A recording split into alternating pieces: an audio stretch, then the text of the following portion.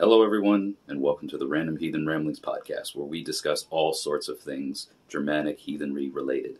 My name is Jesse. I am your host. Let's get into it.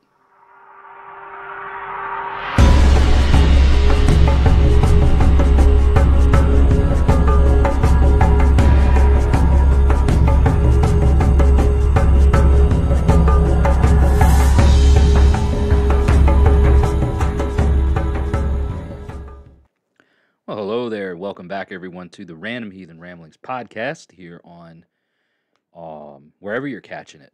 Spotify, YouTube, Apple Podcasts, Google Podcasts. Thank you all so much for being a follower, being a subscriber, and showing your support by upvoting, by liking, by commenting, by sharing, by interacting, and all the ways that you do. And for writing in, calling in, sharing your thoughts in comment sections of the various social media platforms. You guys really help build this show up into what it has become. You know, we've got a lot of really interesting takes on things. Not, I wouldn't say that they're 100% or always heathen-centric, you know what I'm saying? Like they're, I think a lot of folks who are diehard hardcore recon heathens would have a lot to say about what I do here, but it is random, random being the operative word.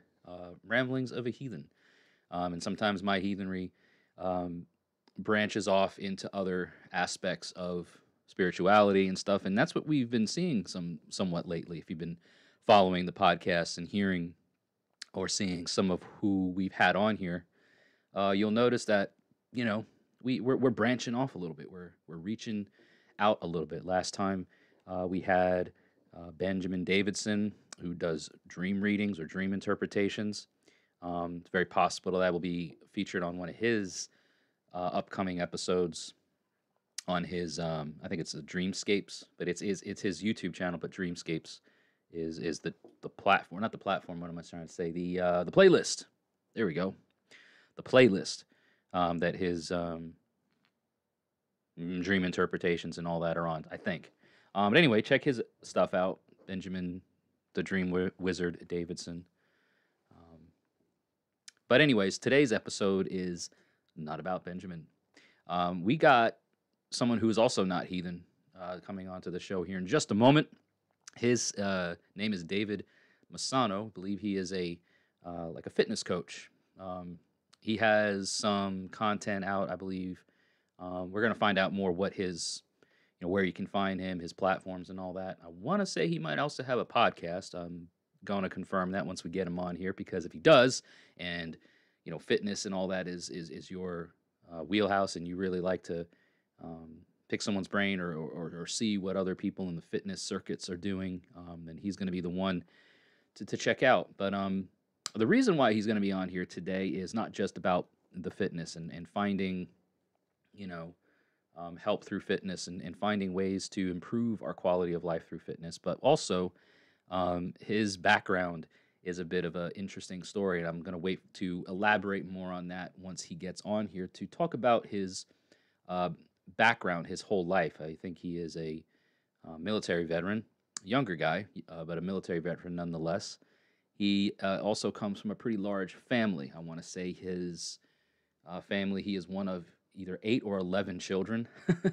And so, it was like I read his bio and learned a little bit about him from what information he shares on his platforms. And I thought, man, this would be a great guy to have come on here. He did reach out to me first. So thank you, David, for reaching out to ask about coming on the show, because I guess from the description of what he had seen online about, what this podcast is about, he had some interest in wanting to learn a bit more about it. So, this could be an interesting podcast, something a little bit different to talk about things, again, not heathen related, but who knows? It is a heathen podcast, so we always somehow find a way to get there. So before we get started, do be sure to check the Linktree link in the comment or the description area and show notes of the podcast for all the ways that you can support what I do here. All the links to everything that you can follow, subscribe to, become a member of, anything like that, it's all down there in that Linktree link. So do be sure to check it out before the end of this video, while you're watching this, if it is on YouTube, please be sure to give this video a thumbs up, share it around. And if you're listening to this on any other platforms, whenever, wherever you're listening to, do be sure to upvote this. Follow along if what you are into kind of lines up with what I'm doing here talking. So it would be great. We'd greatly appreciate it. So don't want to waste any more time or delay any further. So joining me today, I'm going to be welcoming in David Messano. He's a fitness coach, I think. But yes, welcome to the show, David Messano. Let's get into it. All right, folks. Well, like I was saying earlier on in the intro, we've got a new kind of guest on the show today. We've got David Messano, a young gentleman out on the West Coast who is the face and the inspiration, I guess, behind, is it Vini Vidi Vici? Is that right? Fitness? Yes. All right, cool. So David, welcome to the Random Heathen Ramblings podcast, man. Thanks for joining us today. Thanks for having me, man. Thank you. Absolutely. So I think it would be great to just give the people that are watching and listening a little bit about yourself. You and I talked a little bit before, something about your background, but I guess let's start, if you don't mind, with this Veni Vidi Vici. I don't know, that's Latin, if I'm remembering correctly. It means something. Why don't you elaborate and explain to people? Yeah, so it's actually, there's two Latin quotes that really have stuck with me. It's that one, which means I came, I saw, I conquered. I'm very adamant about that. When I do see something and I want it, I'm going to conquer it. So that's like the whole meaning behind the fitness part, the nutrition and the mindset. The other one is cogito ergo sum, is I thought, therefore I am, which is also very true to my heart. So basically, like, that's what my teaching is around. Basically, we go from changing up your nutrition and your working out, and sometimes we don't even change or add any type of workouts into your nutrition, because if you think of it, when people are super overweight, like tons and tons of pounds on them, like 300 pounds, you think they're going to want to go to the gym? No. So why would you send somebody to the gym when they don't want to go? Why not make it easier? That's why a lot of these fitness gurus are just like, I don't think they understand what they're doing sometimes. It's, don't go to the gym if you're 300 pounds. Start with your nutrition. And sometimes you could do nutrition with them and they never even go to the gym and get in better shape than most people. And that's what I try to do, is try to show people how simple and it can be, how simple it can be to just go to the gym. My main thing too is that I show people to have fun with it. I had a client, actually, my biggest result I had with a client was I had him show up at the gym. And as soon as he showed up, the rule was he had to leave. And he did that for 3 months and lost 45 pounds, because sooner or later he started wanting to work out. So it's all about incorporating habits, incorporating things into the program of our subconscious. And when you start to program, you can't change yourself with the same self that you are. It's almost impossible to do. It's like drug withdrawal. So you have to learn how to do things that will change and alter you that you can't see. And that's what a coach is for. So that's kind of what I build my things around. Like, people think, oh, you need to cut out this candy. You need to cut out all this bad processed food. And it's like, no, you don't. There's a few tweaks that you need to make from that. Maybe eat less of that, but you can still eat it. I see. So you seem to have a pretty light-handed approach with a strong vision in mind. It's not all just gung-ho, run in there, guns blazing, let's see how much we can lift, that sort of thing. Unless they want to. It all depends. And I make everyone take a test when I get on that call with them. I have to really understand who I'm working with. So if it's somebody that's like, I need to lose this weight because I'm addicted, or I need to get away from this vice and I need to change, I need to make a new habit and I want to try out the gym, or my relationship with my family or a divorce is going to happen, or I'm going to lose my business or job, because I mostly work with business owners. That's my main focus, is I work with family business owners. And usually it's people that are overweight, that don't have enough energy to actually go through the day and work on their business, or people that are struggling to keep their family life incorporated with their business, and it's soon to be a divorce, or their children don't get enough time with their children. And that's where my job comes in, is I teach them how to incorporate a little bit of gym, how to incorporate a little bit of nutrition, and make little tweaks to change their physique, which changes their metabolism, which changes how they feel, which changes how they think about themselves when they look in the mirror.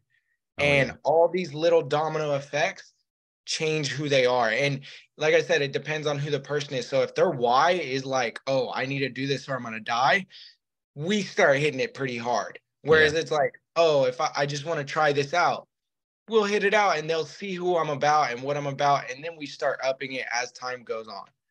Okay. I like that. So you kind of tailor it to the client, you know what I mean? It's not a Yeah. textbook, every one size fits all sort of approach. Very Yeah. And tailored. that's the thing, is I think a lot of coaches today think, oh, you need to do it my way because my way worked. Mm. But that's not the point of coaching. If you ever, and I've had multiple mentors, I'm on my third mentor now, and I've paid a lot of people or a lot of money to work personally with experts. And that's the key to success. People want to ask what the fast lane to wealth and success is. Buy somebody that's already where you're at. That's how you do it. Work with somebody that's already where you're at or where you want Where to you want to be. be. Mm. Yes. And then you'll get there a lot faster. But my key thing is that I've learned from all my mentors is it's none of their stuff. Like they don't use any of what they've done on me. They show me what I'm strong at. Mm. And then they show me how to incorporate that and make it a lifestyle. And that's what I show people. It's like, we need to make this a lifestyle. What's the easiest way to make this a lifestyle? Mm. Okay. If we make a 3 to 10% change within ourselves every week, what is that going to look like? And I'm going to ask them that question. Okay. What is one thing that you can do this week that's easy and simple that will move the needle this week? And that's what I'm here for. I'm here to guide you. I'm here to simply show you that, okay, perfect. This is how we're going to do that. This is how we can achieve that. And I'll slowly, it's almost like a therapist. The Yeah. therapist asks you these different questions, and then you finally find the solution. That's what I am. It's because so many people think in these limited mindsets, like, I can't get there, I'm too fat, I don't know what I'm doing, things like that. And then my job is to break through that barrier to let them understand, no, you do know what you need to do, and this is how we're going to do it. And we slowly break down those barriers. Then sooner or later, 3, 4, 5 months, these people are peak level of fitness. It's so easy to make a lifestyle.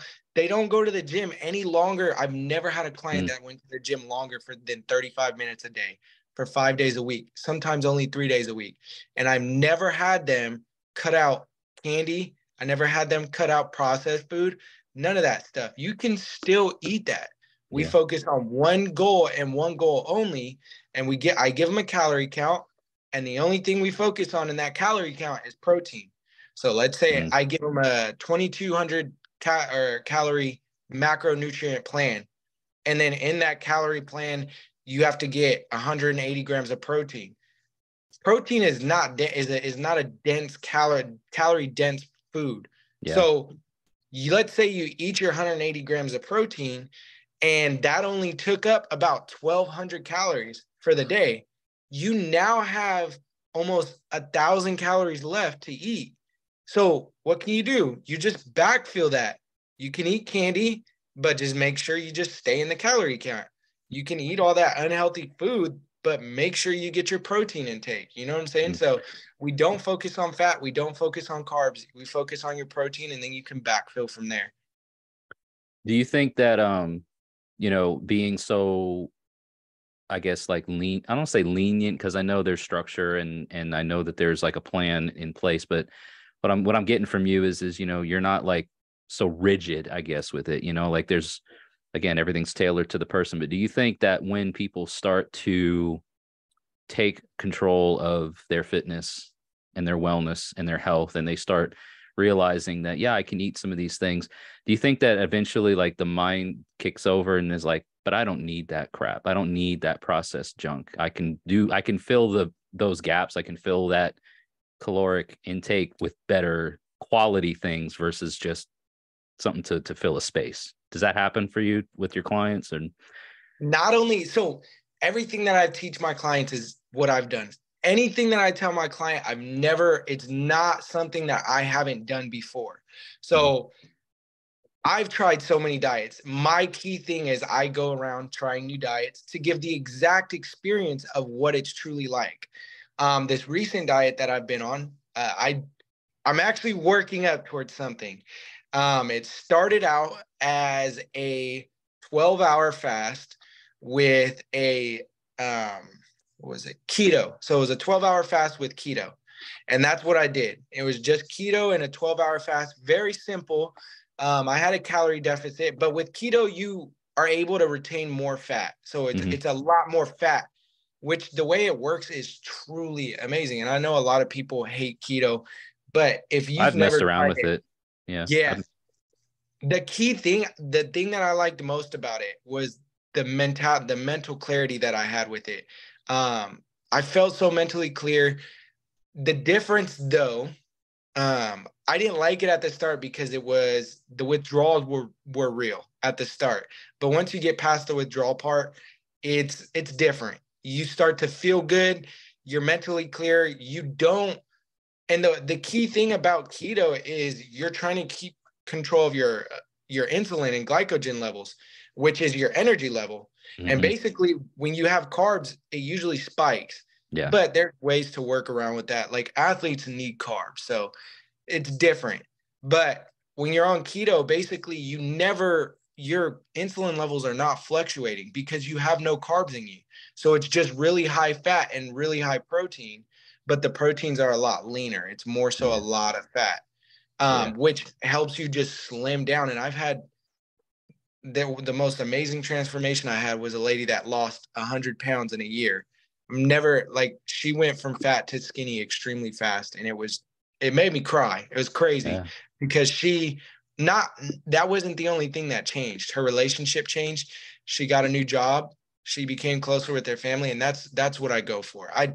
You're gonna look good either way, but when you look good and feel good and think better, everything else in your life is gonna be better. But Yeah. key thing with, like, I just started, I got into the carnivore diet. So I don't know if you know the carnivore diet. It's very, very simple.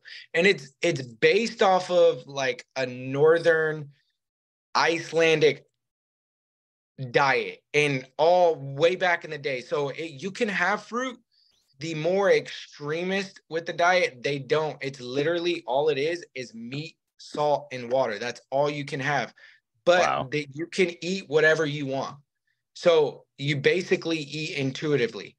And the crazy thing is, you'll lose tons of weight because protein keeps you fuller and you get a lot of fat. Oh, you can eat butter too. So you need to eat butter with it Yeah. uh, to get enough fat, because Yeah. now your source of energy is coming from fat. From fat. So Exactly. Yeah. you can eat whatever you want on the diet. And I lost 2 pounds. Like, I didn't have much to lose, but I was 178 pounds. I lost 2 pounds in 2 weeks and I was 6% body fat when I started. I lost another percent of body fat, eating way more calories than I was actually eating on the keto diet. And it was crazy to me. But I'm a CrossFit athlete too. So I work out a lot because I compete in competitions. Gotcha. But the main thing with a diet, a lot of people think, oh, I can do this for a month and I'm good. No, like, you kind of have to get acclimated. Your body has to get acclimated.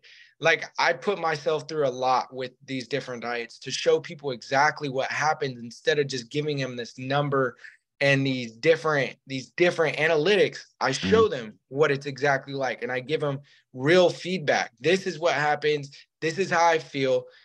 I made a lot of mess ups. Like, when I first started the carnivore, I tried to get off of caffeine at the exact same time, which was a huge mistake. Oof. You don't want to withdraw from caffeine the same time you're changing your diet.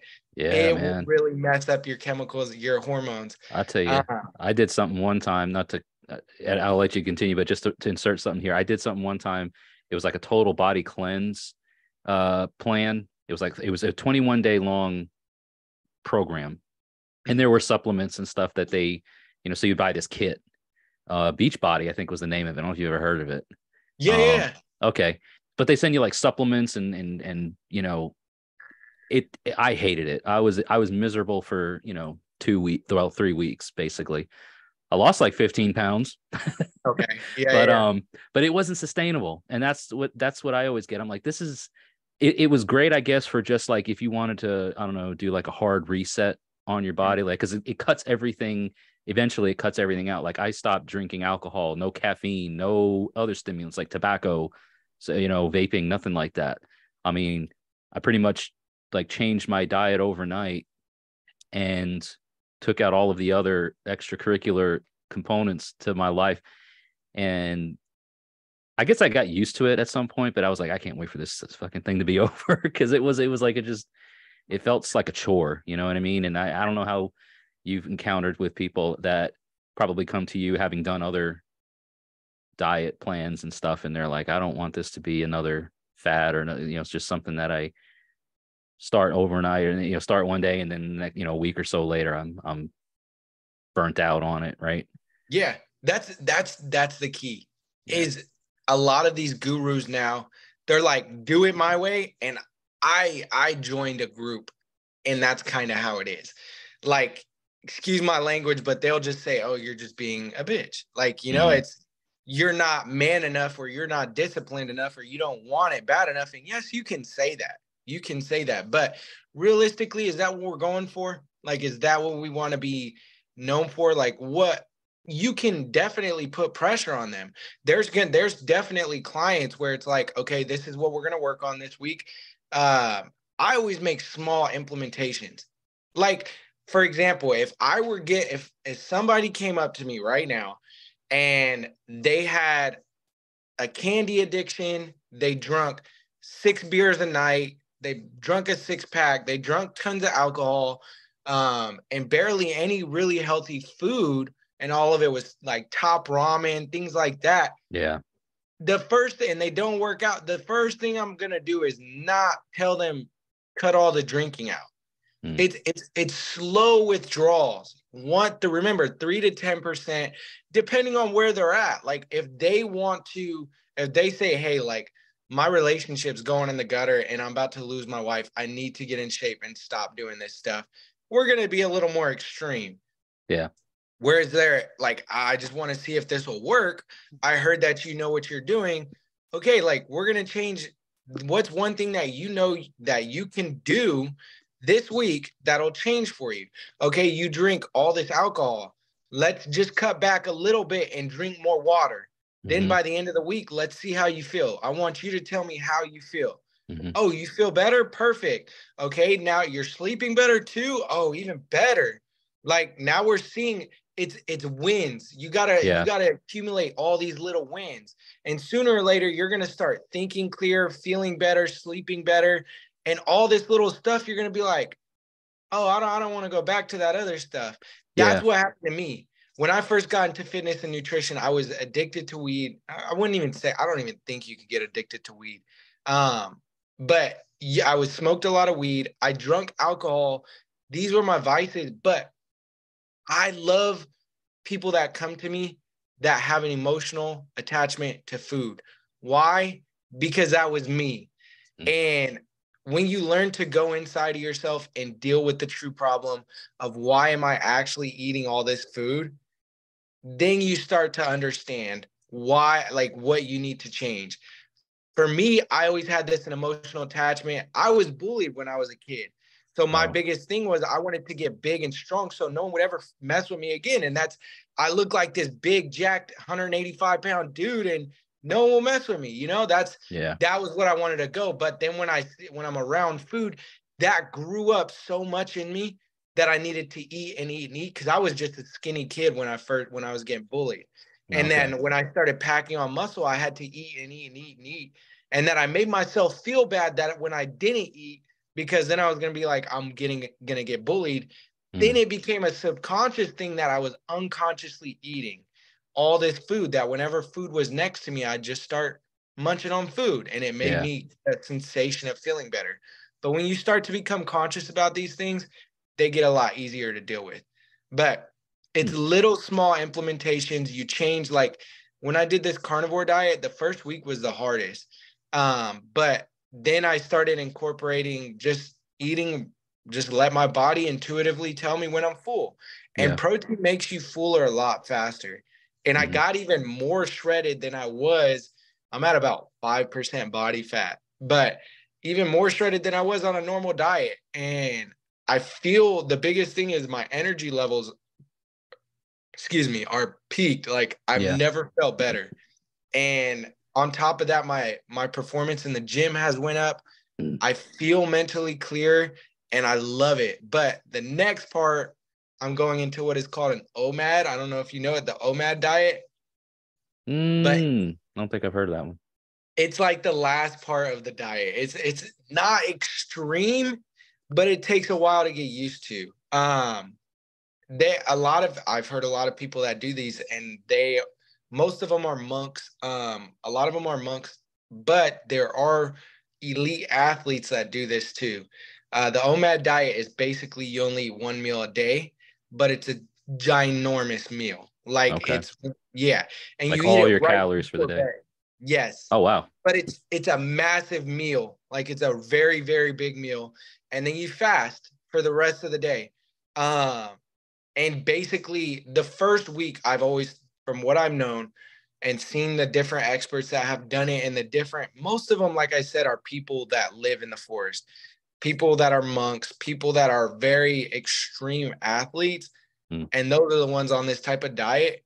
But the OMAD diet is like, it's next level. A lot of people think that, or a lot of people say how they start to feel after a month of just being on it and what it does to their body, and not only their body, what they start to do to get away. Like they get away from that sensation of trying to eat food. But Yeah. would I throw somebody on the OMAD diet right away? Definitely not. Like, Right. yeah, not Yeah. happening ever. Unless, like, of course you've practiced this, because it's literally like a 23-hour fast, Yeah. and then you just gorge on food, and then Huh. you go straight back into it. And the reason why you gorge on food at night is because you gorge on so much food that you just knock out. And then you go to sleep very full and wake up. The first week they say you wake up extremely hungry all the time. But it's just little increments that you make towards success. Yeah. Yeah. Trying different things. And that almost sounds like maybe what would have been more of a primal way of life, because if you think about just what we have access to as a modern humanity, I mean, everything is so readily available. You're hungry, you can open up your fridge or open up your cabinet, your pantry, go to the store, drive through a fast food place. I mean, everything is so easily accessible. Whereas, not even all that long ago, the families had to, cook and prepare their meals or grow their own foods if they wanted to eat. It wasn't like, oh, I'm hungry, let's just open up the icebox or the freezer and cook something. It was, if you were hungry, you had to go catch it or go pick it out of your garden or go to your root cellar where things were stored during the non-growth seasons, right? The winter, the leaner months, and prepare something. Everything, you had to work for it.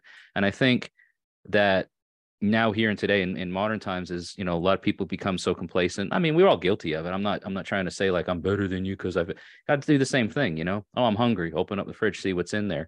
But I've also grown up with a lifestyle that, I worked on a farm for over a decade. Everybody in our family or and friends had gardens.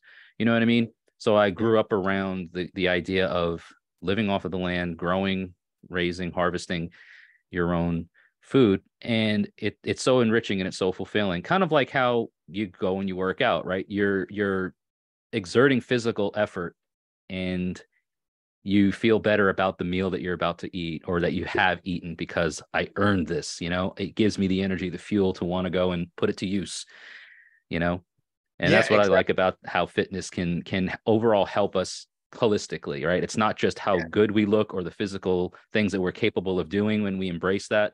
It's everything benefits. Again, you have a clearer mind, you have a better outlook on life. Depression doesn't affect so many people that are focused on health and wellness, because why? they're feeding their body, they're feeding this machine with quality things, with good things. And so the Yeah. machine runs better every in and Yeah. out, inside and out, right? Yeah. And that a lot of people think that fitness is to look better. There's scientific proof that after you work out, there's Oh serotonin yeah. release inside of your body that, and people do not like listen to this. Like, this is the number one thing why people actually like become gym rats. It's not because they enjoy doing it, it's the feeling they're after. Yeah. Like, there's a lot of people that go to the gym, like, you might think they're happy. Like, these people that do Ironmans and these people that do these different crazy fleets of marathons and triathlons, that is, you have something deep you're dealing with, and that's how they deal with it. Mm. And I've known a lot of, like, there's a lady, I don't remember off the top of my head what her name is, but she runs triathlons and eats whatever she wants. But I mean, you can do that when you're a triathlon runner. Like, You're you burning run for through. So a mile. yeah. Yeah, she eats whatever. She drinks beer, eats what you can do that. But you look at her and she looks like a normal person. She enjoys eating, she enjoys having fun, she goes out, she enjoys life. But when you watch her work out, she has a demon inside of her, like, definitely tormenting her. And Yeah. that's what people don't understand. Like, a lot of people's lives, like, I had stopped working out for a while and I realized I couldn't hold that up. Like, you kind of get addicted to the feeling of actually working out Mm-hmm. because, like, every day I try to put this message out there.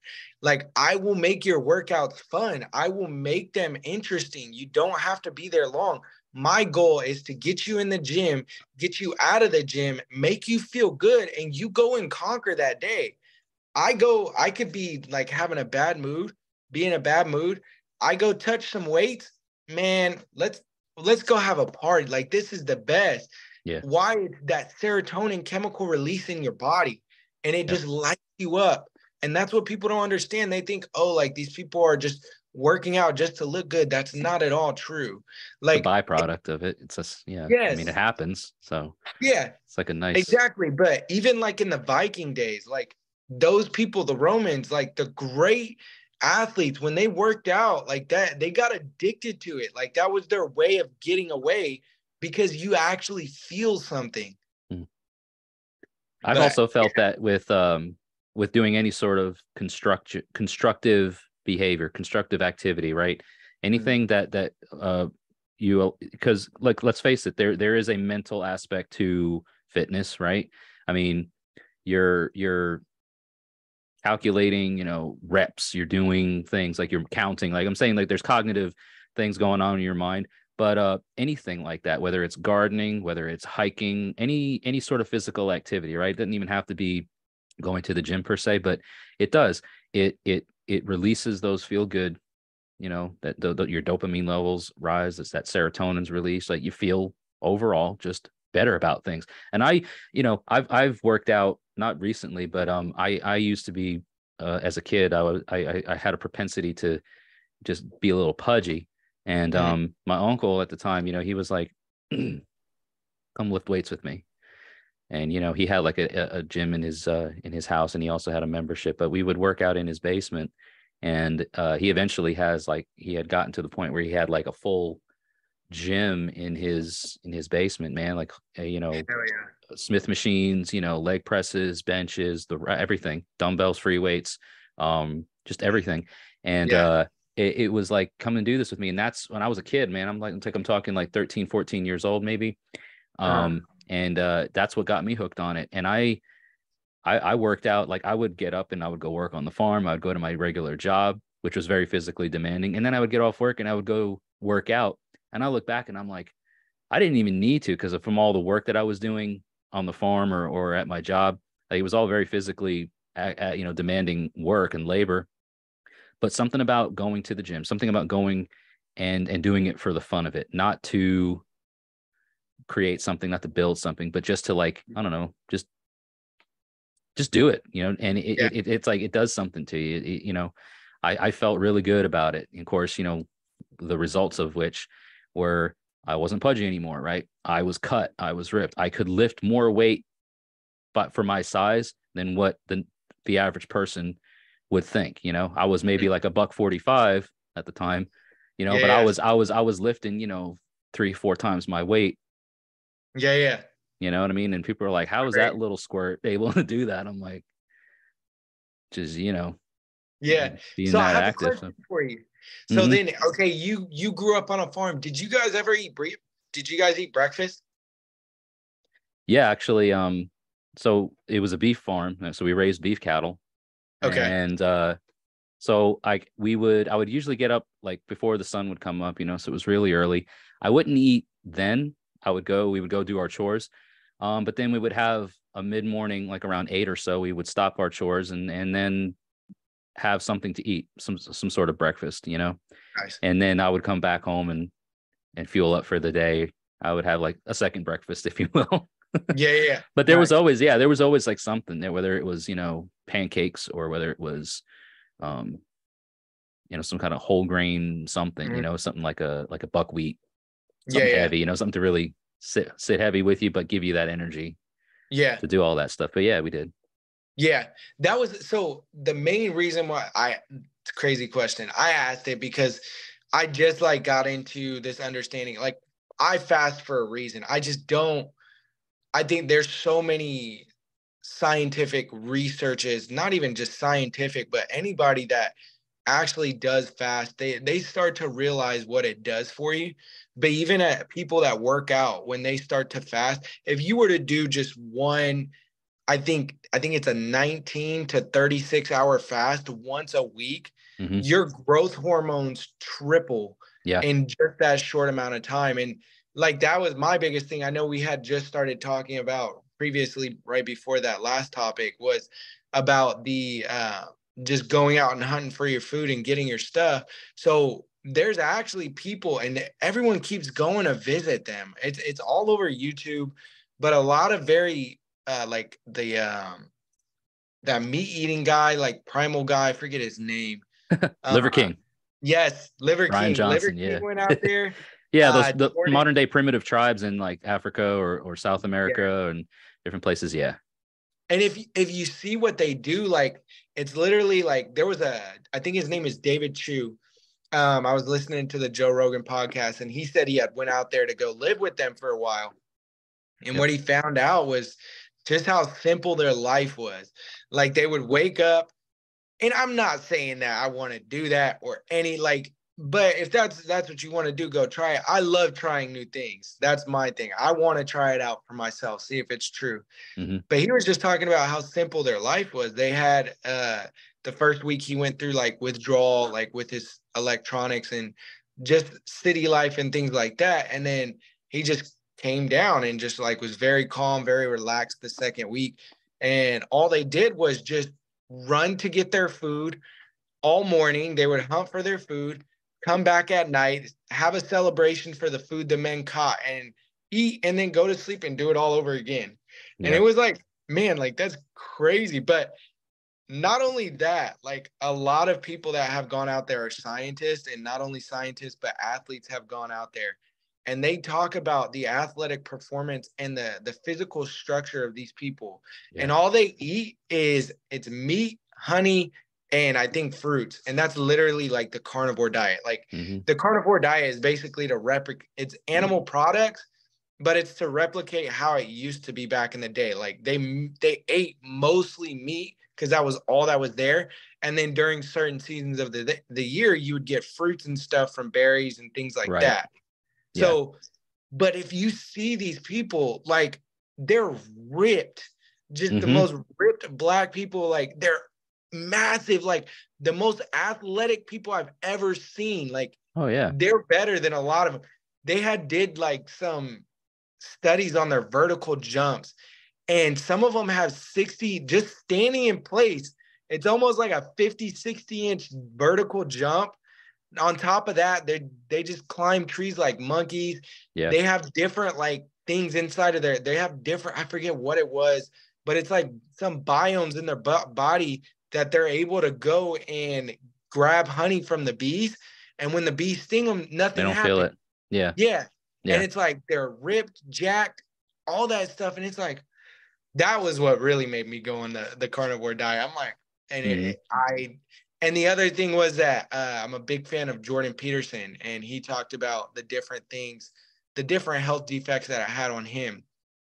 I had a few, two of the biggest things, three of the biggest things that I noticed when I went on the carnivore was after the first week, I had a cyst that I had been dealing with for almost a year now, and it was in my neck. It wasn't cancer or anything. It was just a cyst that disappeared. That was the first thing I noticed after a week. It Yeah. disappeared. The other thing, I had like small back pain for years now. That went away for after, and I've only been on it for 3 weeks, but I always usually feel it during my workouts. Yeah. I haven't felt nothing. On top of that, my energy and mood levels have never been better. I stopped taking caffeine after the first week. I was very acclimated to it, and I didn't feel like I needed it. Do I Mm. still have it once in a while? Yeah, I do it like once or twice a week. Yeah. Uh, but Kind of an yeah, it's like enjoyable thing. Yeah. Like just for something to sure. enjoy. Yeah. Yeah. But that was like the key thing is like, that's why I try it. And then even with the OMAD, that's the next level thing I want to really see and give people feedback of what it really is. Cause I Yeah. mean, we keep having these certifications or these scientists tell us you shouldn't do this because of research. But I feel like until you really understand it and you try it out, and I understand that some things you can't try out, you're not really going to know how it feels or what it does for your body, you know? So Right. that's like my main goal is everything that I tell people and everything that I give to people I've experienced and tried to go through with the fullest. And whenever I go on a diet, I try, like even the carnivore, it should last at least 6 months just to get the full effect and give a good example of what it's like. Yeah. But, and a lot of people say, oh, like you can't sustain a no carb diet like that because it's zero carbs in your diet. It's all protein and all fat. Mm. And people are like, oh, like you need carbs for energy. And beg to differ. Mm. I thought I was gonna crash. That was my first thought, is like I was going to be slumped. The first day I felt massive fatigue. The second day it all went away. Hmm. And then after that, I just never really felt anything. And then a lot of people say, oh, like your gut's gonna get messed up. My blood results came back actually better than they were before I started it. And it was crazy just to see these little effects and being able to try out all this stuff. Yeah. You're like a walk-in testimony, you know, and Yeah. then you can pass on that to your clients, which I do want to mention or give you a chance to mention, you know, you're talking about all these great things that you've experienced and that you use this to help others. How do you do that? I mean, so like for people that want to, you know, follow you, or I'm assuming you have a social media platform or platforms that you share all this stuff on, or journal it. How do people get in touch with you for this, or where can people find you? Yeah, so I'm mostly biggest on Instagram, still building a Facebook, still building a TikTok. I run mostly everything out of Instagram though. That's where I Okay. communicate. People can find all my information all on Instagram. It's on Facebook and TikTok too, but my Instagram is David underscore Messano, one of 18. My Facebook, you can just look me up as David Messano. And then my TikTok is going to be Cogito Ergo Sum Fitness, and that's what I go by on TikTok. And I'll have that all given to you as well. Yeah, it's going to be linked and stuff. You know, I always like to give my guests a chance to kind of plug their stuff, and you know, for folks listening and watching, you know, as usual, it'll be Mhm. linked in the show notes and the description. Um, so you know, we've been talking a lot about the what, you know what I mean, like what you do.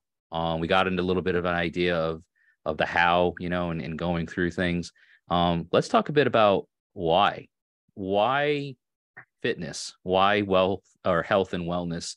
What got you to this point in your life to want to pursue this as a career? Really, I mean, you're taking this really seriously. You're not just casual about it. So what? Let's get into the why. What brought you there? Why are you doing this?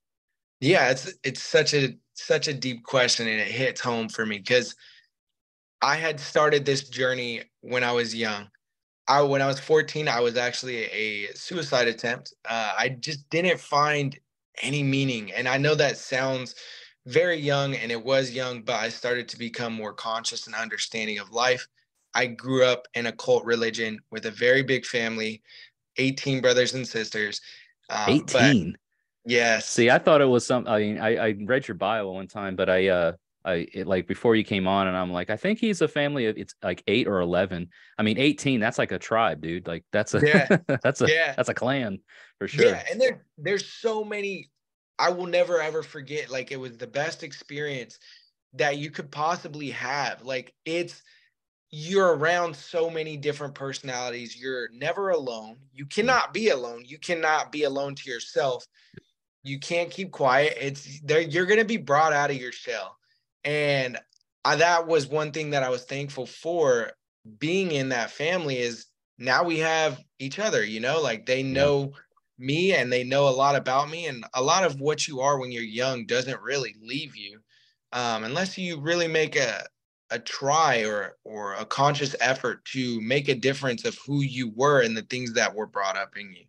So one of the biggest things with that religion that I grew up in is it was a lot of limiting beliefs. Like, you can't be rich.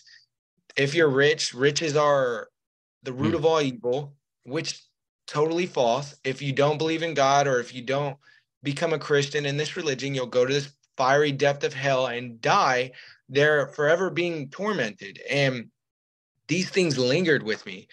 yeah, And when I was young, I was like, man, like, I don't know if I want to, what I wanted to do. And I was battling this, like, am I going to really go to hell, or can I go and experience life and make a difference? Because I wanted to make an impact. I knew I was a leader as a young kid. I was always the captain of the football team. I always did the best in the sports. I always gave my all. Always did the best in school.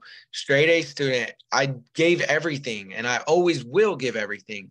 But there comes a point where you start to get something that'll battle with you, and you have to battle with something. And at age 14, I started battling with that. mm, I decided to keep going, and there became fitness. I found a guy by the name of Nick Best, and he started my passion for fitness. And he went through the exact same thing. For those that don't know, Nick Best is one of the world's strongest men. He's in the Masters division, which means he's older than 50 years old. He's a massive dude. He's like 300 pounds, squatting 800 pounds, yeah. deadlift over 1,000 pounds, that type of stuff. Big dude. Um, I met him for the first time when I was starting high school in Las Vegas when I was 17 years old. And he turned my whole world around. And just the words that he said will always stick with me. He said, if I can do it, you can too. And when I had started this journey, I decided to give up. I was at 17 years old, I was already smoking weed and drinking. Like, I was already deep into that stuff, but I decided that if I wanted to give that stuff up and have a successful life, I would need to give up that. And the way to give that up, I would have to replace it with something else. And I replaced it with fitness, and fitness became my drug. Mm, And when I started working out all the time, I slowly started to see over time what it did for me. And I got to see some amazing fitness people. Met Martins Lisis, which is another world's strongest man competitor, in person. I got to shake his hand, trained at the same gym as him. It was an Nice. amazing experience. And I got to meet all these different people. Sebum, I got to meet him in person. All these big fitness idols that my mentor is actually Wes Watson. A lot of you guys might not know him, but he's a big guy, came out of the penitentiary and now is just massive, Mhm. 225-pound dude, just straight veins. But these are the people I aspire to be like. And one of the things that my mentor has told me is to become the person that you admire inside and out and then give him to the world. And fitness has changed my life. When I first met Wes Watson, he had yelled at me multiple times, like, get your shit together, Mhm. like, stop being a bitch. Like, you have this great thing inside of you, Yeah. and you're not giving it to the world. Like, what are you scared of? And Right. that's what the hero's journey is. If anyone were to look up the hero's journey, there's actually a circle diagram, and it goes from the unknown to the known, or the known to the unknown. And the first part of the hero's journey is a call to adventure. And from the call to adventure, you're still in the unknown, then you meet a mentor, and then that mentor starts to take you into the unknown. And then the unknown, you start going into trials and tribulations. If a lot of you guys read this book, all it's called is The Hero with a Thousand Faces, is actually the true title, A Hero with a Thousand Faces. And it's by Joseph Campbell, and it'll literally take you down into where you're at in your journey. Everyone's in a different spot. Everyone thinks they see these 22-year-olds and they see these rich people and they're like, I need to be there. But no, if you read the hero's journey, you'll start to understand that, oh, I'm at this point in my journey. And it'll start to enlighten you. Okay, everything's happening exactly in this sequence. And that's kind of what he told me to read this book. And he gave me the blueprint and told me to follow it every day. And that if I followed it, it would work out for me because of the talents that I had and the true story that I had. But one of the things he taught me to do is to talk from the heart. There's a gap, there's people that the gap is basically, this is who you are to the outside world, and this is who you are truly inside of yourself. And when you close that gap and you're able to give who you are inside of yourself to the world, then everything you say, it could be the dumbest thing you ever said, people would believe it. But because it's from here and it's aligned and there's no gap and you're not having one thing inside of yourself and another on the outside, they would believe it. Why? Because you're in tune. And that's one of the key things is, and I might sound passionate about it, but that's truly what it is. I speak from the heart. And coming from the point of death, one of the biggest things that I learned is you have to kill yourself mentally. You have to be able to kill yourself and be reborn mentally again, because all those programs are running inside of yourself. You have your subconscious brain that is your storage of all the data that you had in your life. And those things that you are emotionally attached with will stick there until you get over it. Yeah. And that's what the thing is. Like, people think they need to overcome their thoughts. It's not overcoming the thoughts. It's overcoming the emotion. When you overcome the emotion, the thought will immediately go away. Because as soon as you stop giving it that emotional attachment, it has nothing to feed off of anymore.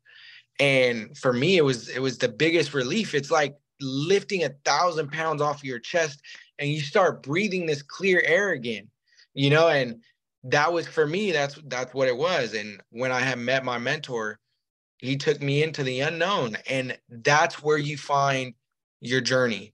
It's not where things are lightened. When you can see the path, you're probably on somebody else's road. You're probably on somebody else's journey, following their journey. But when you go to the darkest path and you go to the path where you can't see in front of you, that's your journey. And that's what I chose to do. And fitness has become such an inspiration. When I first started nutrition, I was mentally going through it at that point. Yeah. And I was 20 years old and I was fit. I was a CrossFit athlete. I was very fit. Don't get me wrong. I was competing already and I felt really good. Mentally, I didn't feel really good. And I always woke up, worked out, but I always felt like just fatigued and drained after the workout. I couldn't do anything. I needed a nap in the afternoon. And then I started to change my nutrition and everything, my mentality about life, the way I worked and all of that stuff. So that's why I'm so passionate. And my goal is to become that person. And I live that person every day. And I give that person to the world. And that's my goal, is to become the person I totally admire inside and out and give him to the world. Yeah, you got to take care of yourself from within. I used to do martial arts training in my youth. And one of the things that our instructor always said was, you train the mind and the body follows. Love it. But it's like, well, what does that even mean? And he gave some examples of like Olympic athletes who would not do any sort of physical training prior to an event or something like that. I mean, they would, obviously, but there were times where they would be like just sitting there relaxing by the pool or laying in a chair and just chilling, but in their mind, they're going through the course. They're going through the thing that they're about to do. They're mentally lifting those weights. They're mentally skiing through those courses. They're mentally doing the thing, and they're preparing themselves internally. And it's been proven that, you can condition your body to a certain degree by just the sheer willpower of doing it. And I've talked about stuff like this on this podcast before, about how powerful our minds, how we are, our actual selves, not this physical shell that people interact with on a, on the physical level, but who we truly are. We're powerful beings. We are so capable of doing great things, that it's not fully unlocked for a lot of people. That journey that you're talking about, that going into the unknown, there's a lot of that is very close to my heart in my own personal practices, because there comes a point, and it resonates with me what you were saying about being on someone else's path. If you see the path in front of you, then chances are you're following someone else's. They've already paved that way for you, right? And I think a lot of us, no matter what our path in life is, whether it's fitness or spirituality or any other sort of thing, whatever we're in doing, wherever we are in our journey, yeah, sure, we need a place to start. We need a place to begin. And really where we get to learning things is when we go off the beaten path, when we get off those exits and get lost, like purposely, in a way, like I want to get lost out here and try to find my way back. And there's a way about going it, or there's a way of going about it that's better than others. But sometimes people literally just like careen off of the path and be like, well, whatever's going to happen is going to happen. But they're ready for that. They've mentally prepared themselves for the unknown, that what ifs, and they take those risks, they take those chances, and without doing that, how much are we like restricting or limiting ourselves to really unlock our true potentials?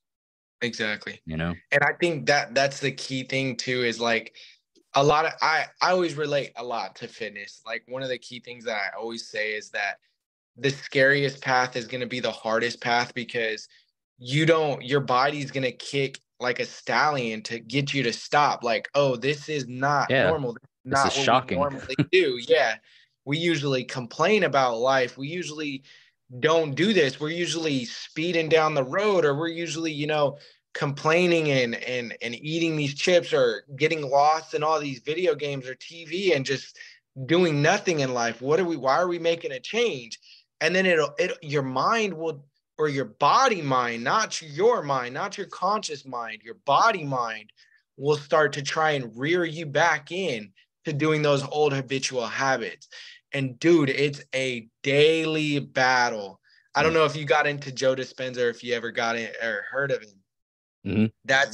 I'm actually going to one of his retreats next year. It's a week-long retreat where he does, it's a brutal retreat, but it's beautiful. He has, I think, five or six a year. They're always booked up. But basically it's 7 days long. Every day you do 3 meditations. You start out at 4 a.m. in the morning. I think you end sometimes at 8 at night. But you do these meditations to basically reprogram your mind.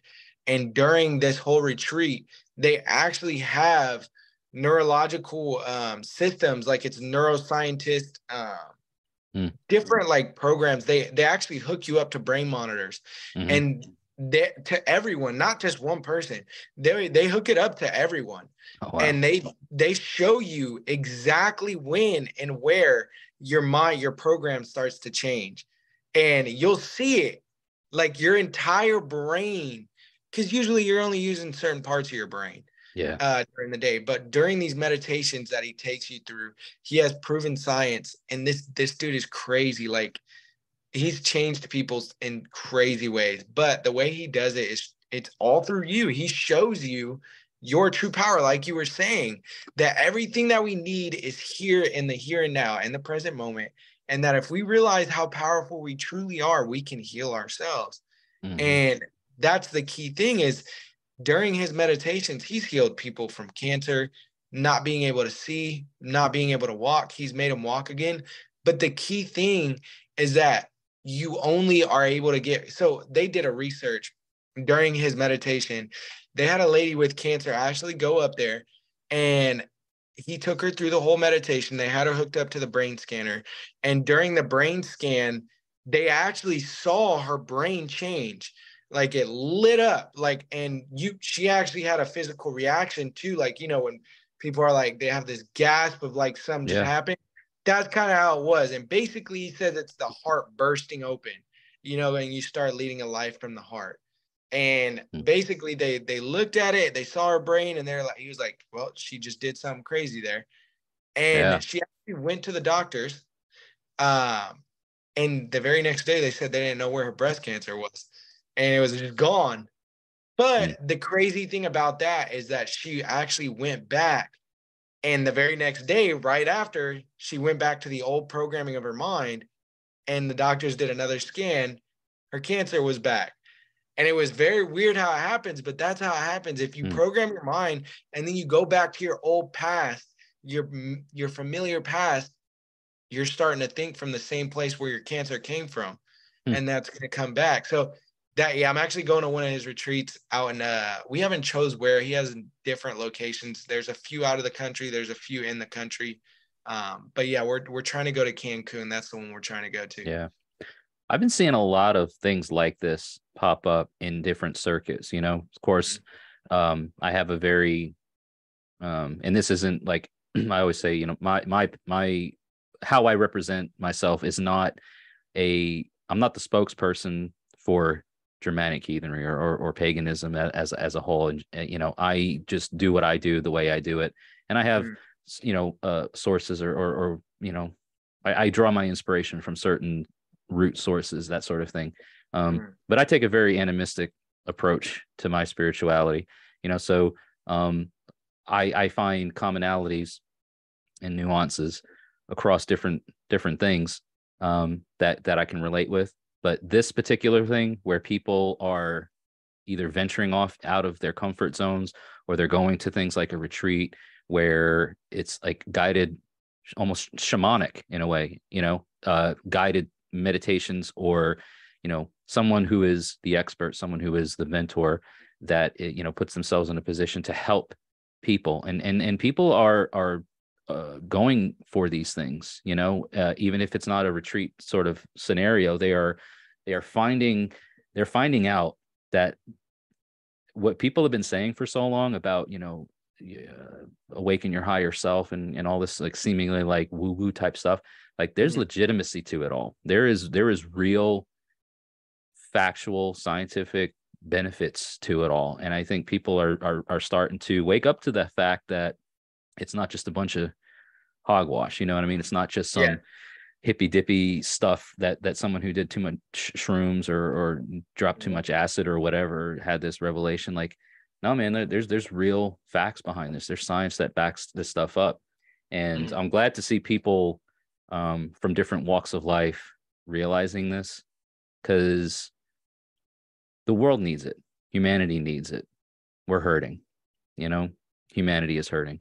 And whether it's spirituality, whether it's health and wellness, I mean, it all, I think, has, you know, everything ties into one another eventually, you know, because like you were saying before, how, you know, you were working out and you were feeling a certain way, but you really didn't experience the full benefit of it until you looked inward and started feeding yourself with good things and started focusing on the nutrition aspects of it, you know. That's, you know, healing from within and manifesting that wellness from within first, and taking care of what's inward and allowing it to manifest outward, and look at the benefits that come of it. Yeah, I think that's the key, is that I actually just made a video about that. Is like, you people that keep trying to go to the gym and working out. And I tried it. Like, there were times I tried intermittent fasting for 19/5. It was a 19/5, so 19-hour fast, 5-hour eating. I tried eating healthy. I tried eating whole foods. I tried working out for 2.5 hours. I see no results. But the key difference was here. There was something inside of me that was bothering me, and I didn't want to face it. But when I switched it, when I was able to actually look at that and change that, the diet that I had no effect on it. And I started doing a diet, a simple diet, and it literally changed my effects. But there's also scientific research that when your mind and body are in stress, that you're able to collect fat a lot faster, almost 3 to 5 times faster than you are in homeostasis. Whereas you eat, like, let's say you eat 500 calories over your normal calorie intake, and when you're in stress mode, whereas you're in homeostasis, you'll lose that body weight. Where when you're in a stress mode, you're going to You retain gain it. exponential. Yeah, you're going to start getting, because your body starts thinking it's in a fight or flight. Oh yeah, Therefore, it starts crisis. to store that. Yeah. And then when your body's always in fight or flight, stressing out, you start to retain all of that. And I experienced that. I Mm, got a bit chubby at one point, and it was all emotional eating. And I tried makes working sense. out for hours and stuff like that, and you're not going to get results. And that's the first part of my phase in my nutrition plan is metabolic restoration. Whatever fad diet, whatever diet you were on, crazy, because a lot of people think they go on these massive deficits and that's the answer. No, you can keep that up for maybe a week or two, and then your metabolism is messed up, and then it Yeah. all goes bad. And then that's why we start the first phase of my fitness and nutrition training is metabolic restoration. So we figure out what's going on, what is causing this stress.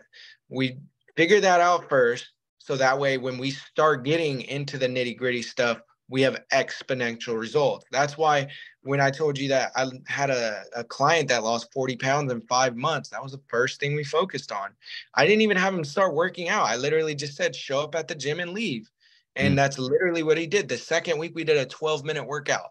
And he's like, that's it. And I'm like, yeah, go home. Like, that's all you need to do today. And then he went home and he started noticing that he wasn't stressing. He started getting better sleep. He started drinking more water, cut out alcohol the third week. I didn't even tell him to cut out the alcohol. He chose to. And Mm. then slowly but surely, he just started making these little changes. 40 pounds later, he was only, I think he was he's 5'5", and he was 185 pounds, which is it's massively overweight. But he had told me he wanted to get to 140 pounds, which I was like, man, that's massive, but we'll see. And he had a very big why. That's what it stuck with me, is his why was really big. So after the first week of training, I saw he was dedicated, and I was like, okay, like, he incorporated fasting on his own. I just gave him the ropes. I was like, hey, Yeah. like, what one thing we could work on? Okay, boom, let's do that. Did you do it? How do you feel? Every little step. And that's what people don't understand, is it's changing habits and changing your emotions first. When you're able, Reprogramming. yes, reprogramming your mind. And when you do that, I call it the metabolic restoration phase, because not only are you fixing your mental, you're fixing your metabolic, where everything happens. When you fix your mind, you start to fix your body, and your body's able to process what it really needs. And then it stops stressing out. And when you stop stressing out, you're able to just let go, and things just start magically happening. But it's always the ones that, and people don't really believe me until they start doing this with me, but they're like, how did you get him to lose that much weight? I just told him to show up to the gym and leave. That's it. He the lost 40 pounds. But the that's literally what why. it takes. Yeah. Yeah. The why, like you're saying, his why was strong. And I've talked about this too with people, guests and friends alike, because I think we as just as a species, I mean, humanity, we have a propensity of doing things just because like somebody else did it first. And Mm. kind of like, growing up in the environment that you grew up, and in the environment that I grew up in, everybody was doing things because of what somebody else told them to do, Mhm. and using fear to persuade them to do it. There was no there was no free thinking with people, you know what I mean? And they didn't have their why, their purpose was, I don't want to burn in hell for eternity, but Yeah. it was a fear, it Mhm. was a fear of this mythical thing that, does it exist, does it not? I mean, who knows? They're everything's based off of this this other person's perspective, this other person's angle. And I get it. I'm not trying to bash anyone for their religious or spiritual beliefs, because I have my own and I feel convicted in them, and everybody has it, and that's perfectly fine. If it works for you, then fine. But I guess what my point is do you really believe it? Is why you're doing what you're doing? Are you purpose driven for the right reasons, or are you just going through the motions because you don't want to run the risk of pissing off, this person, that person, ending up in the wrong place because of, what somebody else said. If you don't have a purpose to do something, so many people that I've come across do things because again, it's in a book, or somebody 5, 6, 700 years ago wrote about it, that's how they did it. And it's like, yeah, well, that's what worked for them. Mhm. Right? Yeah, yeah, yeah. That's why they did it. It's because and it got written down or got documented. And so, yeah, we have it as like a source, but they had a purpose. They had a reason why. Find Mhm. your reason why. Find your purpose. Why Mhm. are you doing X, Y, and Z? And if you Mhm. don't have it, then I think you're only going to get so far. You're not going to Mhm. really reap the true benefits of the thing that you're trying to accomplish if you don't have a strong purpose behind it. Exactly. So I have a question, like for you. I'm really interested in your beliefs. Actually, I want to hear all about it because I've heard a lot about paganism. But what is it? Because I know you brought up Germanic, Mhm. and there was a little bit of studies that I've done with it, but I don't know much about it. So you got to explain a little bit about it for me. Yeah, sure. Yeah. So yes, paganism it's an overarching term or an umbrella term for polytheistic spirituality, polytheistic religion. So whereas, monotheism, things like Christianity, Judaism, Islam, their higher power is singular, right? There is one God in their beliefs. Whereas paganism all over the world brings about polytheistic beliefs, so multiple deities that make up either pantheons, or a collective of divine beings. And heathenry uh, is a term that's usually used to describe the Northern European or Germanic uh, flavor of paganism. So where things kind of started off there probably has roots in Indo-European you know countries, Mhm. um, and it eventually formulates into this, or it eventually reached areas like Scandinavia. So your mainland continental Germanic areas. So where Germany is now, used to be Saxony. England was Angloland. Mhm. England is what was Angleland, and then those pagan beliefs that originated there eventually made their way further north into Scandinavia. So Denmark, Sweden, Norway, um, and eventually Iceland as it became settled. But so the belief systems, all right, kind of have a lot of similarities. There are nuances that are shared, but your gods and goddesses of the Germanic peoples are figures like Odin, Thor, Yes. um, and some others, of course, but like Tyr, Frigg, and Freya, Freyr. Like there's different gods and stuff, but those are the divine, like those are the sacred beings. And at different points in time and in different areas of the world, some of those gods were focused on more than others. So the Swedes particularly had a very strong affinity towards a god named Freyr, Mhm. and the nobility among the Danes and some of the other neighboring countries were very they had a strong affinity to um, Thor, because he Mhm. was the god of the people. He is considered as like the protector of Earth, the protector of Midgard. Midgard Mhm. being a place in the cosmos of those belief systems. So Midgard is like this middle area, and that's Earth. That's where humans are. And then there are other realms that in the stories are homes to different beings. So Asgard is the home of the gods. It is the yard of the divine. So Asgard is where the gods dwell, and Midgard is where humans dwell. And then you have different realms that throughout the stories have again are the homes of other spiritual and divine beings. But at its core, it is a very um, nature and community-based folkway belief system. So, things to do with nature and the earth itself and growing things and being frugal in that way. It's the way our ancient ancestors lived. They lived off of the land.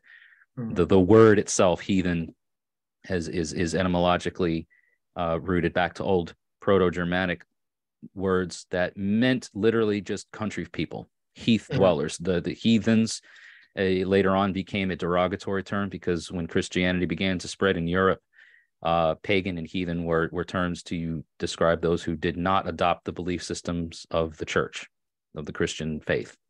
So it became derogatory, and it became a slur as in a way. But etymologically, like linguistically speaking, like heathen is a word that again has its roots in meaning the people that lived in the country, the heath dwellers, the people that lived outside of the normal. They were villages. They were village people. You know what I mean? They were small tribes that originated in continental Germanic lands, and then they eventually just migrated and spread and found new lands to set up in, and their indigenous beliefs went with them. So they were they were simple people. Of course, later on, and I say later on, I mean like around the 700s. That's when the quote unquote Viking age kind of started, and it lasted till about the year 1100, 1200, somewhere in that vicinity, right? So it lasted a relatively short period of time, about 500 years or so. But the Viking age was when Christianity started to infiltrate these areas, and people got mad about it. They're like, no, you can't convert us. You won't convert us. We're gonna fight. And so, yes, there were some definite, there's definitely times when people converted because it worked well for them to do so. That, and also the kings that ended up, the kings that were in power who said, we're not pagans anymore, we're Christians. And I said so. I mean, you got to do what the king says, right? So there was a lot of that going on, but there were definitely struggles and fights to preserve their indigenous beliefs, their pagan beliefs, and it resulted in wars and death and stuff. So when people hear about gods like Odin and Thor and Viking age and stuff, there tends to be this people like ourselves, like modern day pagans that are Germanic heathens, like, oh, you're a Viking. People will say that they use the term Viking to describe people that believe in those gods. Okay. And so the term itself, Viking, is that was a time period. The Viking age, yes, it happened with, and it involved Scandinavians and Germanic peoples, but not all German descendants were Vikings, right? And not all Scandinavians were Vikings. People that did raiding and actually sailed to other areas and founded places and raided and pillaged and things like they were doing what is called Viking, or they were the word is Vikinger. It's an old word that is, you were the man, you were the person who went to go Viking. So you were a pirate, you were a raider, and none of us now in the modern day are that. Like, we're not Vikings. We don't go raiding. We don't go pillaging. We're not, taking over monasteries and stealing stuff and bringing it back to our families. Those were certain specific people that did certain specific things. And yes, that thing is called to go Viking. So it's like if I went swimming, I'm going to go swim. If I'm hiking, I'm going to go hike. Well, if I'm going to go Viking, then that means I'm going to go pillage and raid and do all these nasty things. But we're not Vikings. We are pagans or heathens. Yeah. And I love that. When I first started, so my transition from Christianity the first time, it was Greek mythology, but I didn't think it was mythology. I actually believed in it. I mean, of course, when my dad found the books, it was, they're just books, you know. Yeah. But Well, that with was the such a first big thing that got to me. with such a big family, I mean, so is you know, if I'm prying too much, is all your family still where you left from? Like, do they still believe the things that you No, only two of them.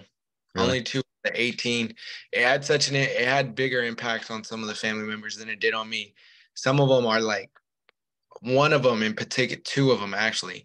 They're both females, and they had a huge impact done on them. Just like they just can't let go of what it did to them mentally. Yeah. Uh, it broke relationships like between them and their dad and their parents and their mom too. So our mom and dad were so deep into it that it was like, oh, what we're doing is wrong. And they were cast out. It was like, oh, like they're don't be like them.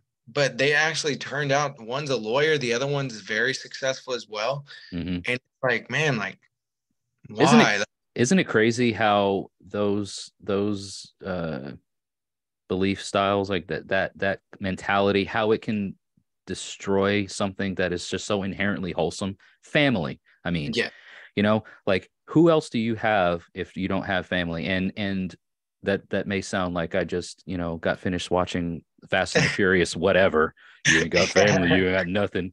But no, but what I'm like for me specifically, like heathenry, and paganism, like our beliefs are, you know, your kin, your family, like the history of the Germanic people and all the way from you know, before Christian times up through and including the Viking Age is riddled with sagas and stories about, you know, who did this, that thing to the other person of their family, and then how vengeance was enacted, or they, you know, family meant something back then. And, you know, it wasn't always your blood family that meant the most to you. It was how family was perceived and how it was seen. So there was a lot of, you know, adoption and fostering that took place. And once that happened, man, like you were in, like you were part of the family. Yeah. And when things got broken, when that family structure, when that family unit deteriorated, it was bad. Like it was bad Yeah. news. And I've always really, like, in my journeys and in my, you know, life, and then how I've progressed, um seeing how I was raised and what I was brought up in, like there were definitely things about it that are, I would say, good, morally and ethically good things. Again, I grew up working on a farm and having an idea of how to live off the land, how to hunt, how to fish, how to stay warm and dry in the woods, and do all these survival type things, right? Learning those things. Those are great things. Those are good things. And and how just like the religiosity of it is what took over, and it overshadowed the fundamental purpose of what that group had as a potential, right? We could have literally been a self-sustaining, you know, relied on each other, very tribal, you know, Yes. in its construct. And the religiosity of it started to just peel things away. There's hardly anything left of it now, Mm. you know. People have either died, or Mhm. the kids that those people had that have died have gone away because they're like, fuck this. Fuck Yeah. Yeah. whack Yeah. job cuckoo, you know, stuff. And I was one of them, you know. Mm. I was one of them who was like, I'm out of here, guys. You know, I left New York when I was 22. Yeah, So 22 where was years the old. farmland out in New York? Yeah, you know, so I'm originally from New York, but I moved to Tennessee almost 20 years ago Wow. to get away No. from it, you know. So where did you guys have the farmland in New York at? So it's Orange County, Hudson Okay. Valley. Yeah, Got you. not quite as far up into the Adirondacks, but kind of, Got you. I would say, like, yeah, Hudson Valley. So, you know, the lower foothills of the Catskill Mountain Range. Got, Yeah, got. yeah. I was born and raised on Long Island, and sometimes, depending on how upset I am and or how much I've had to drink, the Long Island accent comes out a bit more. Yeah, yeah, yeah. But yeah. So I'm from there. My parents are from there. I was born there. My sister and I were raised there, and then, yeah, when I was like 12 or 13, we moved up to where my mom lives now. Mm. They've had that house, since 97, 96 or 97. And they've been there ever since. Well, my dad just passed away this year, so now it's just my mom and my sister that live up Sorry. there. But yeah, it's all right. Thanks. But Yeah. yeah, it's just like seeing I don't know how old you are, but over the years, like when you leave something and you start looking at it from the outside, and you're like, damn, I can't believe I actually at one point in time went along with this. Yeah. It's Yeah, shocking that's it. sometimes. Yeah. No, I went through the same thing, dude. It was like, because as a young kid, you don't, I grew up in it for 16 years, and it was like, Hmm. I didn't know. Like, I was so young that I was like, oh, this is in it. Your subconscious is wide open. So anything that comes in, you're like, oh, this is amazing, until you start to see, like, wait a second, like, Hmm. and then I start telling this to different people, and they're like, you live that life? Like, that's crazy. And I'm like, wait, I thought that was just normal. I thought everyone Yeah. had that type of life. You And didn't then think it it's was a like, cult at the yeah, time. Yeah. yeah. And then you look away, and then you start noticing there. Now, to say that there's things that weren't good about the way I grew up, I'd be wrong, because I'm very out there. We were kept away from television and stuff like that, which made me be very more in tune and in touch with humanity and with other people. So I think that in that way it was so good for me. But the limiting beliefs about money, about being able to go out there and give myself to the world, and that's what it's about, is like becoming the very best version of yourself, and then going and giving him to the world. There you go. Like, what is that person that you admire? What does he look like? What does he breathe? What does he talk about? What does he think? What does he enjoy? Now give that person to the world. Yeah. We weren't taught that.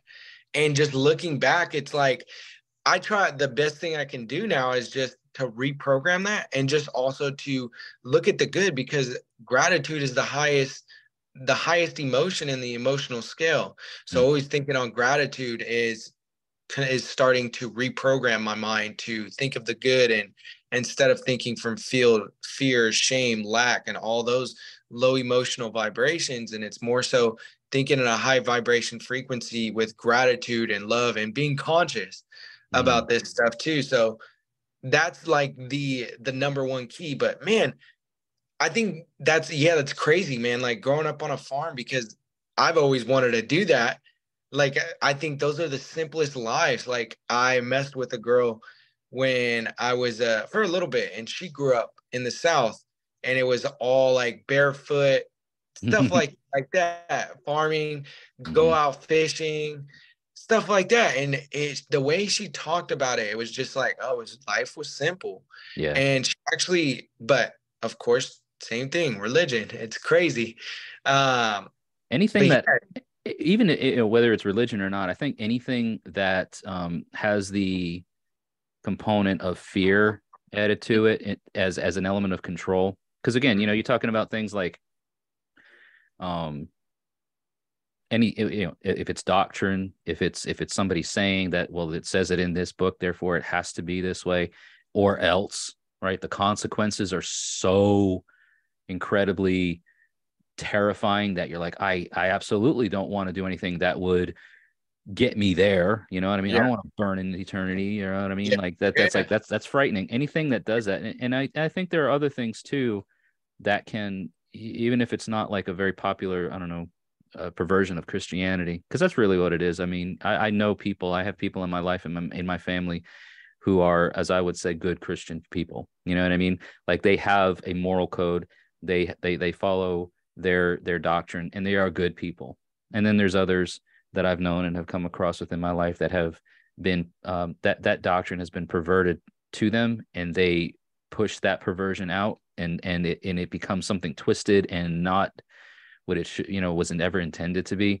But even stuff outside of that, like if you have to tell someone and and give them an angle and use fear to try to make your point, Mhm. probably not the thing that I wouldn't want to be. I've never, since I've gotten into heathenry, paganism, right? Since I found this path, I've never try to use this as a fear tactic on Mhm. others. Yeah. Not even my own family, who I walked away from essentially and said, I'm done with you guys for the time being, because I can't abide it anymore. Mhm. It doesn't make sense to me. It doesn't speak to me. It doesn't do anything for me. Once I found my path, like, it wasn't like, and now let me go back and try to convince them why they're wrong. Mhm. Never has been a thing, you Yeah. know? Yeah. Same. Yeah. Like, I'm Yeah. finding my own peace, my own purpose, and I'm finding people that align with it Mhm. naturally and organically. And yes, there's work to be done. Like, there are things that, you want to be accessible. You want to, like, kind of with you, like, you have a vision, you've branded it, you've made it something that again, you are finding the best version of you and sharing it with the world. I love Mhm. that. And it could be anything, finding the best version of yourself. And then don't be selfish about it.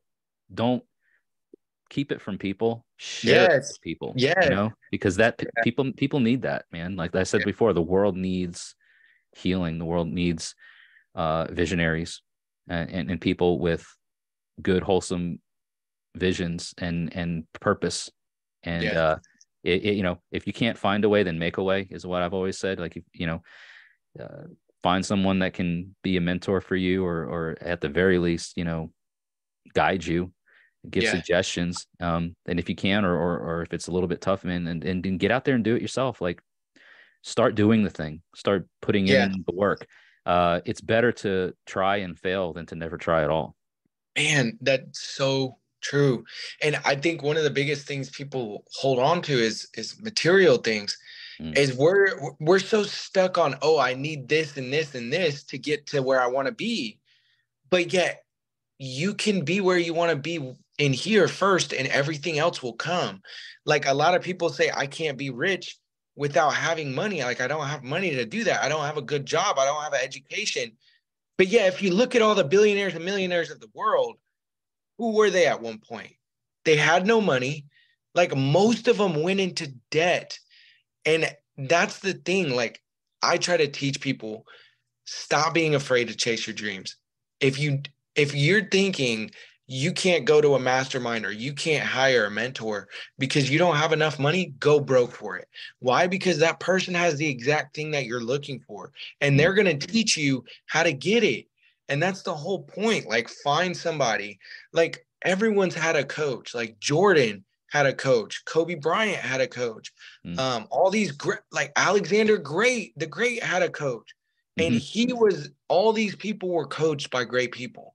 But if you think that, if you're constantly saying and letting money constantly restrict your life, you're always going to have that mentality, and it's never, your life is never going to come to you. Like, for me, like, I would rather spend, my goal is to one day spend $250,000 on personal growth.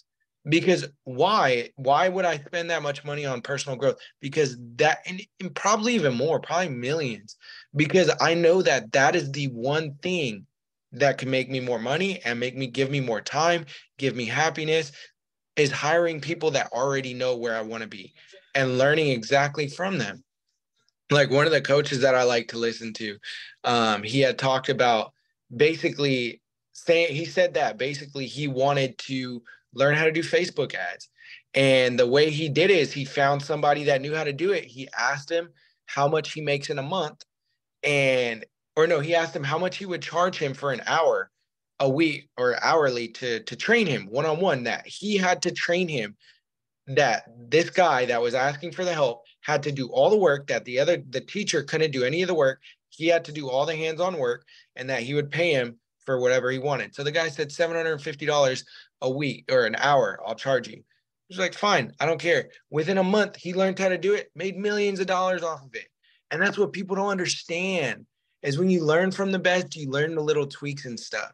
Mm. But I also learned is that you can't buy courses. Go and get hands-on, like, feedback from these people. Don't be, spend the extra money to get personal training from people, whether it's fitness, whether it's cooking, whether it's any of this stuff. Go and get hands-on, and you'll learn. Like, don't be, I have one of my mentors, he was 60 years old and he didn't find what he loved and didn't make his first million until he was 55.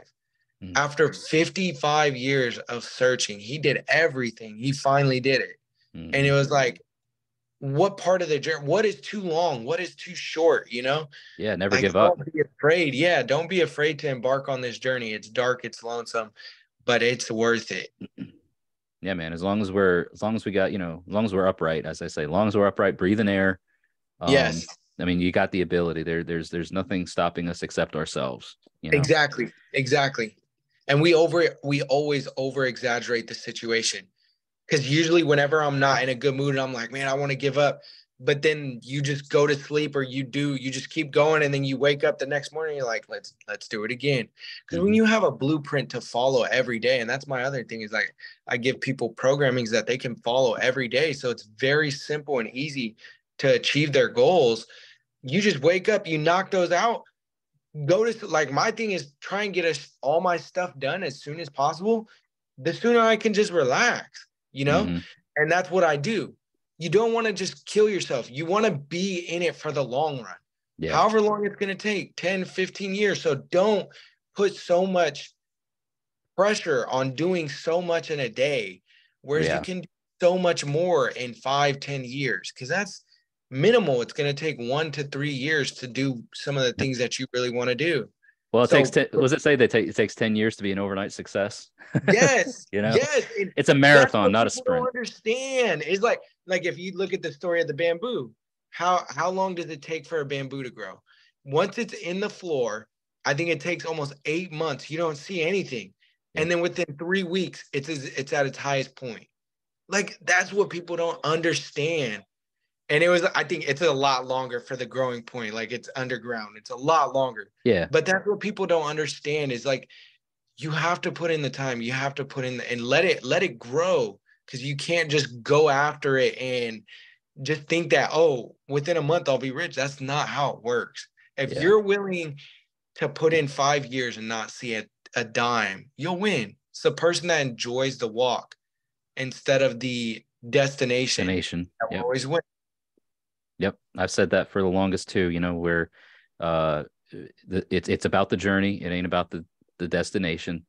Because again, you're not gonna find those nooks, you're not gonna find those goat paths, those rabbit holes. You're not gonna find those deep and dark places to explore if you're just hauling ass rushing through it trying to get to the end.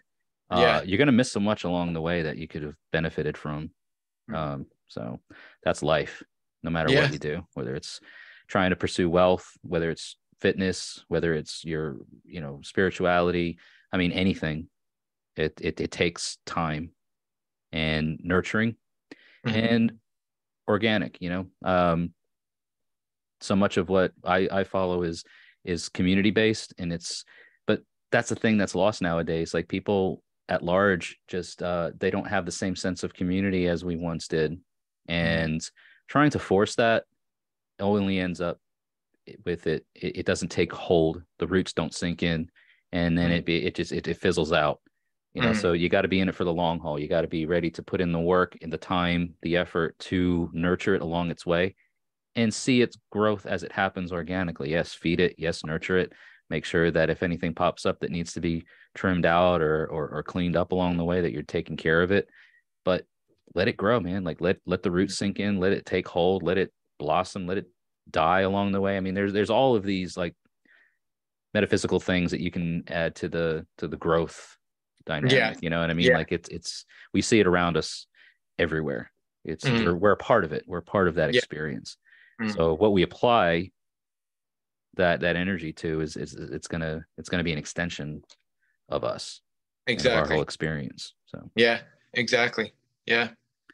but this has been great, man. I'm gonna wrap it up here. If you don't mind, just stick around so I can um bid you a farewell. But Mhm. yeah, man, everybody that's listening and watching today, David Messano, right? I say it Yes. right? But yeah, David Yeah. Messano. I mentioned, I don't know, real quick before, I don't want to speak out of turn because did you serve in the military? I did serve. That's a Thank you. whole nother story. Yeah, and I didn't want to. If that's a whole other story and stuff, then I don't Yeah, want to get too deep into it. But I do want to say thank you for your service. of course. And I'm sure that it had a part in It did. everything. Yes, it did. You're welcome to say something really briefly if you want about it Yeah, no, before we wrap up. So, that's what put me, it gave me the discipline and the mindset and the grit to to be chasing this and be able to be strong enough to give this to the world. So you had that formal training Yes. to Yes. put you in a position to apply it in the civilian sector, in your civilian Exactly. life.